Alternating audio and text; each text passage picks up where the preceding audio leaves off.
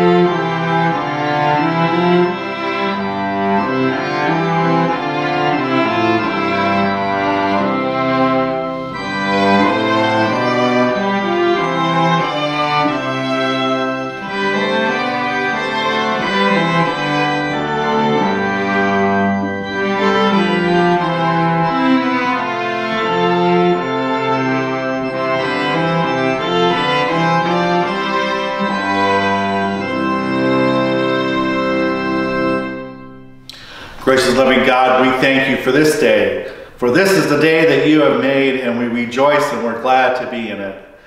We're glad to come to worship on this day, the day that Christ is risen, and Christ is risen indeed. So now as we come to worship, let us come to worship through you, through the risen Christ. Alleluia. Amen. Good morning and welcome to online worship here at Milwaukee Metropolitan Community Church on this wonderful and glorious Easter morning.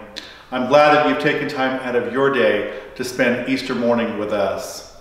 A few reminders, if you haven't already gone to your pantry, to go ahead and get your communion elements ready so you can take part in the great feast later in this service.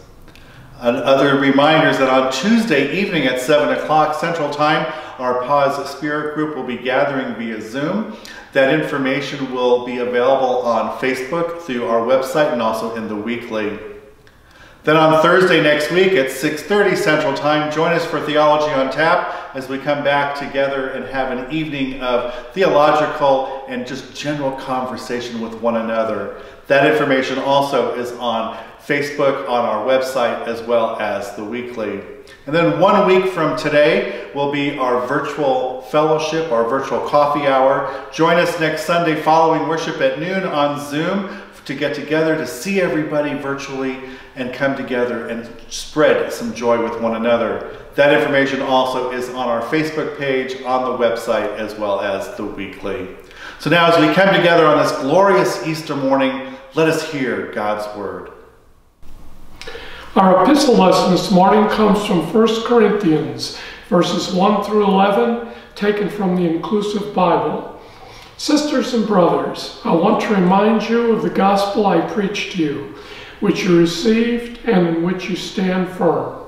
You are being saved by it at this very moment, if you hold fast to it as I preached it to you. Otherwise, you have believed in vain. I handed on to you, first of all, what I myself received, that Christ died for our sins in accordance with the Scriptures, that he was buried and in accordance with the Scriptures rose on the third day, that he was seen by Peter, then by the 12. After that, he was seen by more than 500 sisters and brothers at once, most of whom are still alive, although some have fallen asleep. Next, he was seen by James, then by all the apostles. Last of all, he was seen by me, as one yanked from the womb. I am the least of the apostles. In fact, because I persecuted the church of God, I do not even deserve the name. But by God's favor, I am what I am. This favor that God has given to me has not proven fruitless. Indeed, I have worked harder than all the others, not on my own, but through the grace of God. In any case, whether it be I or they, this is what we preach, and this is what you believed. May God bless the hearing of these words.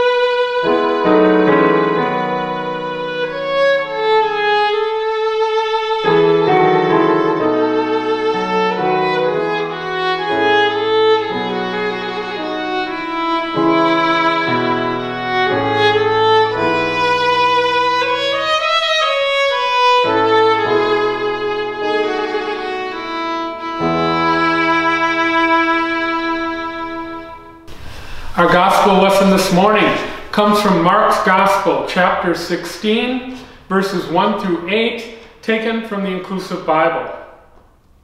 When the Sabbath was over, Mary of Magdala, Mary the mother of James, and Salome brought perfumed oils so that they could anoint Jesus. Very early, just after sunrise on the first day of the week, they came to the tomb. They were saying to one another, "Who will roll back the stone for us from the entrance of the tomb?" When they looked, they found that the huge stone had been rolled back. On entering the tomb, they saw a young person sitting at the right, dressed in a white robe. They were frightened, but the youth assured them, "Do not be amazed. You are looking for Jesus of Nazareth, the one who was crucified. He has risen. He is not here. See the place where they laid him. Now go and tell the disciples and Peter, Jesus is going ahead of you to Galilee, where you will see him just as he told you." They made their way out and fled from the tomb, bewildered and trembling. But they said nothing to anyone because they were so afraid. Hear what the Spirit says today. Thanks be to God. Amen.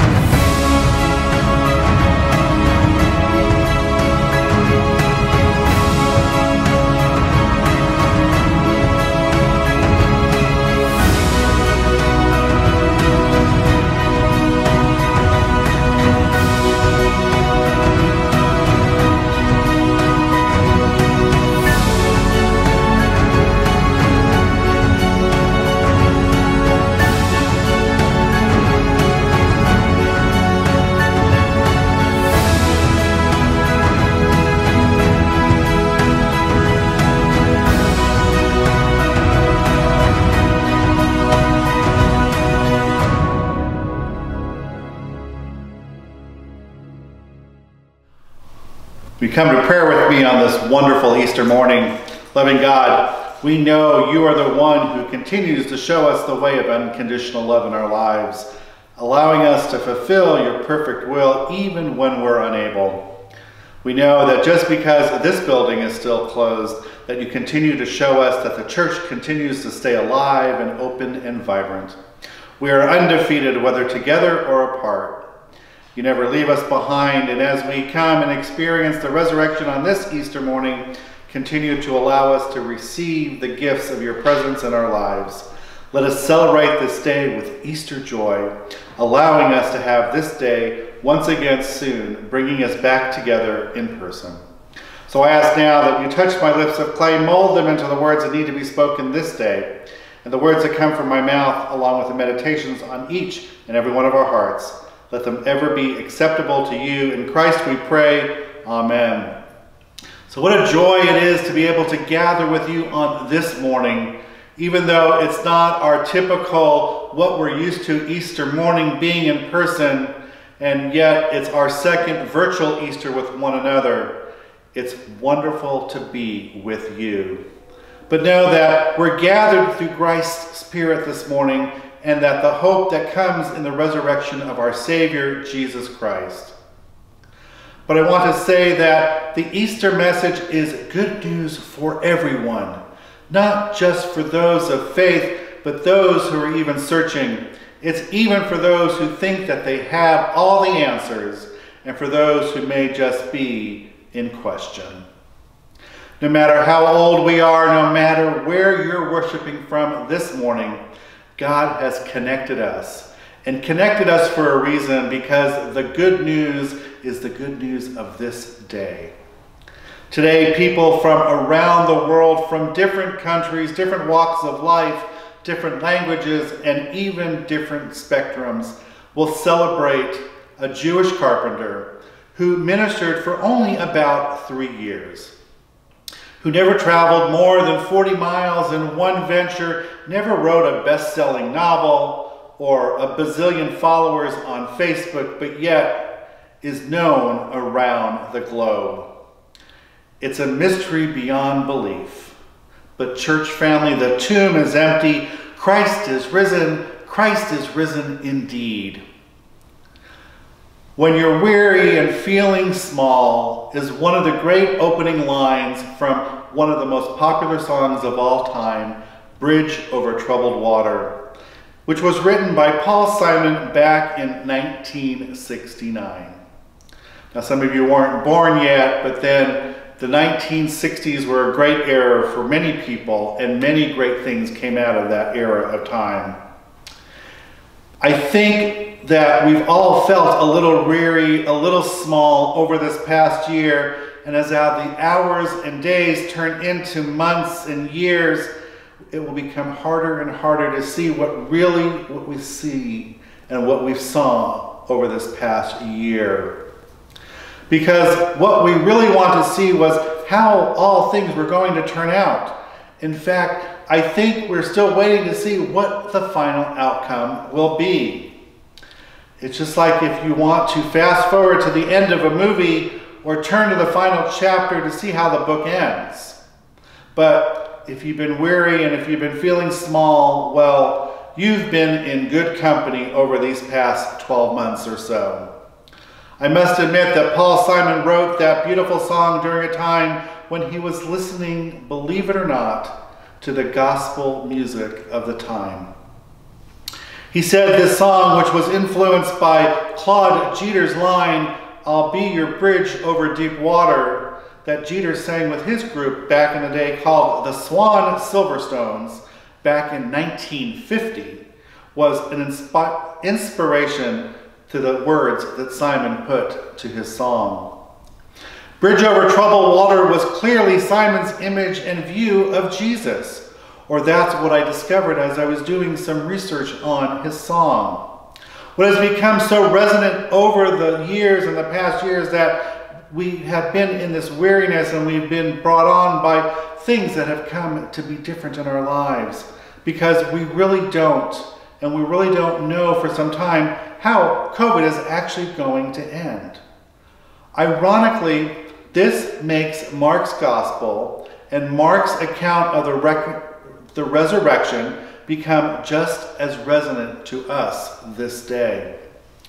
If you remember how Mark's gospel begins, and for those who need a little refresher course, Mark doesn't begin with the story of Jesus' birth, like we see in the Gospels of Matthew and Luke, and not even with the creation story as in John's Gospel.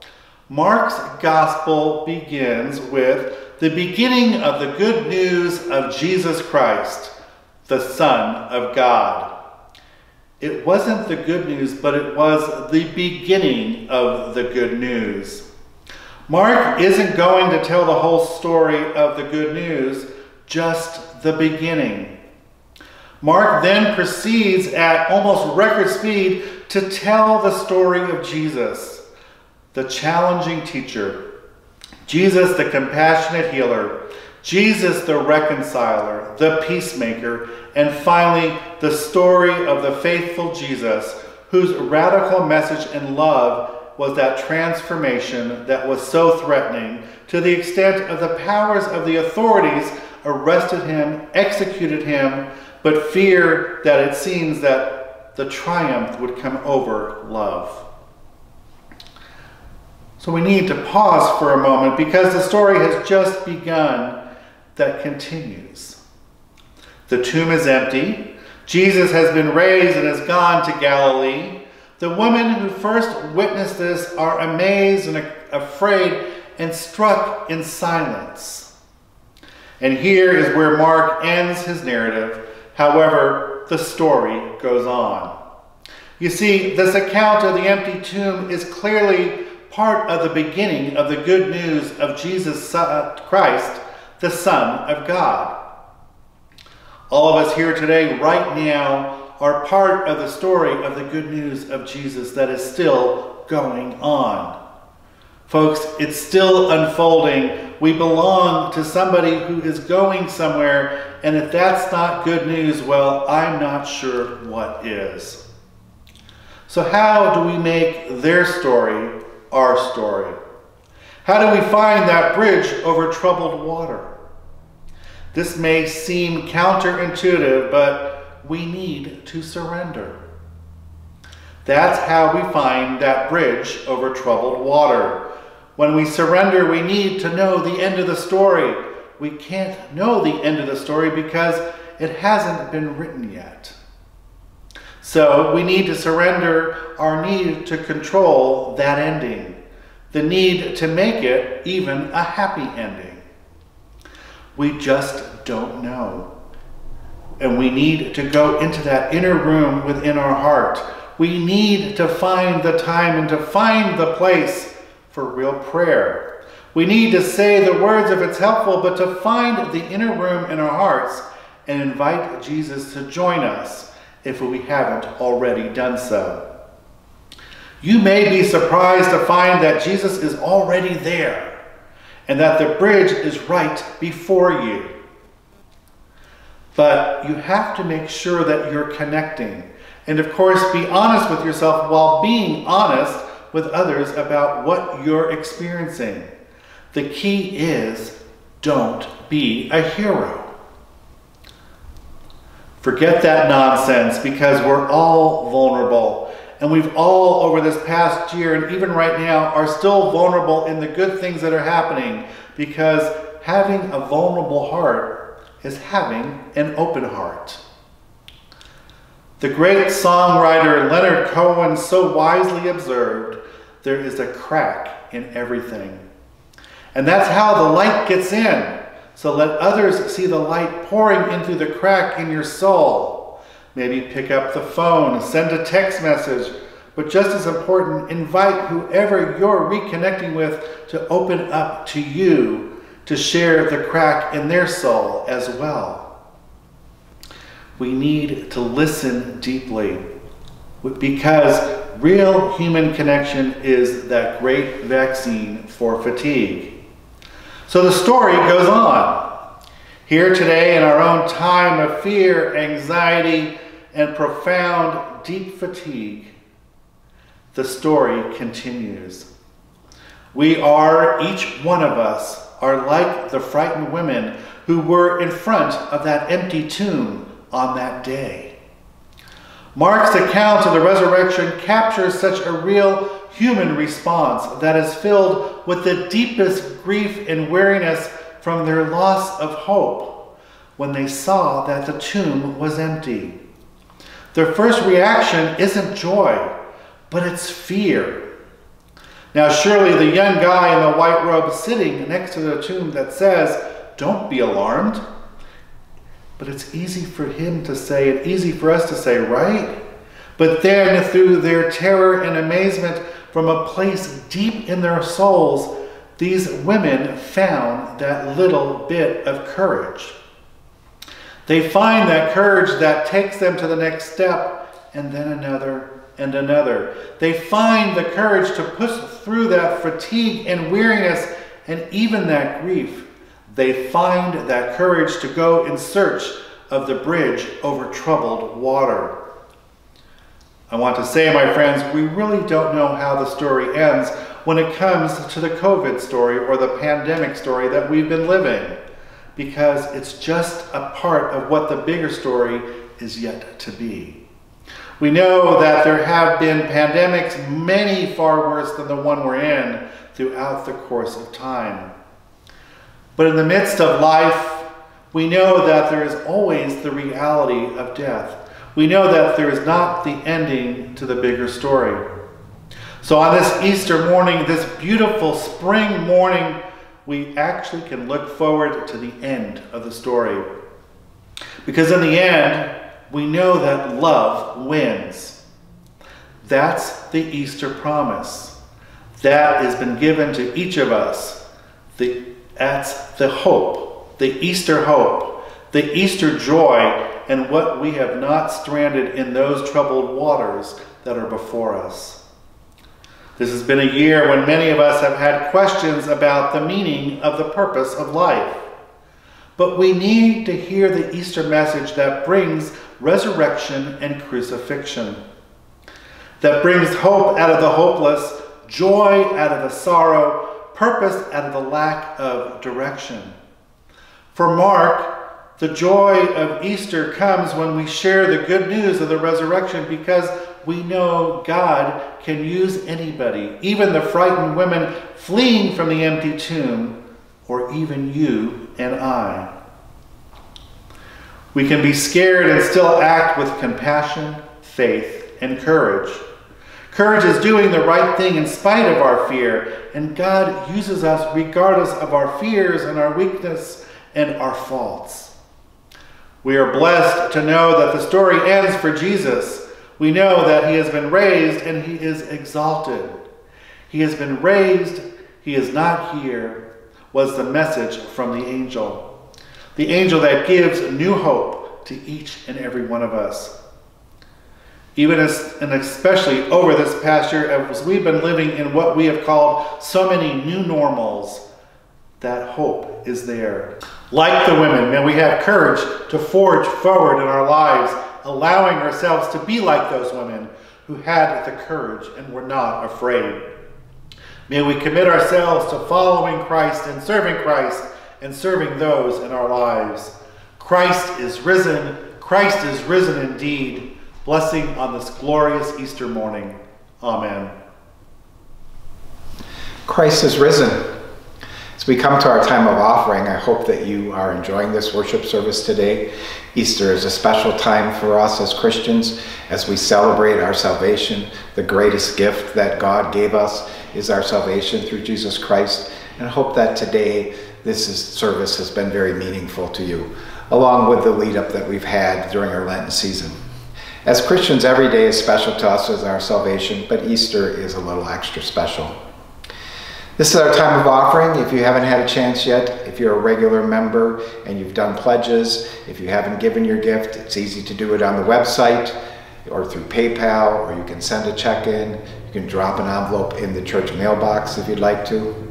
If you've also hadn't had a chance to bring your Lenten Challenge box in, if you have change or you want to drop that in the mail slot, you can do it. Or if you want to add it up and designate that as your Lenten Challenge, if you haven't had a chance to do that, please do that too through the website.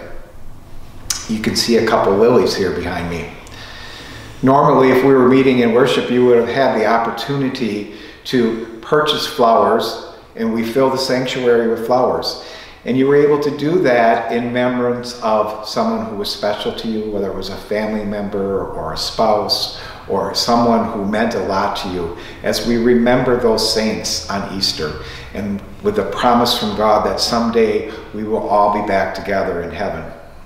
So if you'd like to take an opportunity this Easter and make a special gift for Easter, you can certainly do that and also mark that. If you would like to designate that as in remembrance to someone, that would be fantastic. It's an opportunity for you, if you'd like to give something extra on Easter, to do so, and you can certainly mail that in or also do that through the website.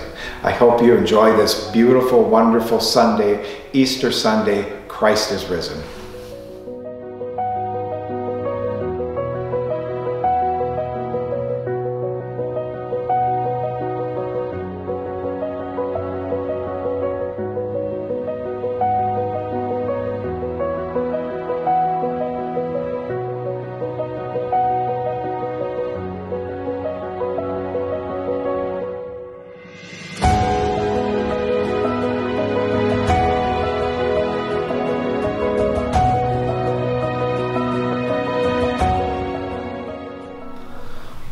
join the table on this Easter morning. If you haven't already gotten your communion elements, I invite you to quickly do so you can partake in this wonderful Easter meal. Faithful and holy, you are the creator of all. Blessed is Jesus the Christ, the one who could have stayed at your side, came and to be the Emmanuel, the God with us. When he could have feasted over power, Jesus came to prepare a table for us, where our hardened hearts might be softened, our broken lives be made whole. When he could have had the angels wait on him, Jesus came to offer your forgiveness and grace, enduring the death on the cross, so we could have eternal life. It was on that night in the upper room when Jesus gathered with his disciples. As he took the bread, he blessed it and broke it and said to all to take and to eat, as this is my body given for you. And each time that you eat of this, to do so in remembrance of me. Likewise, following the meal, Jesus took the cup from the table, blessed it and said to the people, this is the cup of my new covenant of my life that has been poured out for you and to all people for the forgiveness of sins. Drink from this often, and as often as you drink from this, do so in remembrance of me.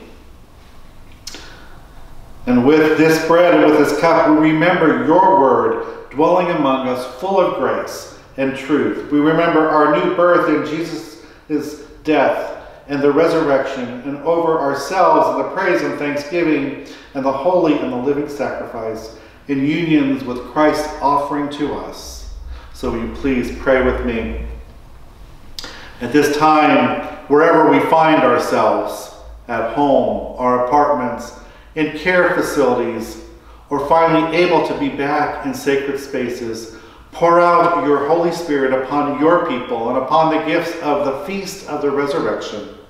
May the bread which is broken open like the tomb, strengthen us so we may go to rebuild shattered hopes, to bind up the hurts of the world. May the cup which is filled with the fruits of your steadfast love nourish us to leave the shadows of your fears and doubts, to stand with the lonely and the forgotten, to listen to the cries of the world. And in that time to come, when we gather with our sisters and brothers in every place and every moment, we will sing your praises, God and community, holy and one, as you hold on to us forever. Amen.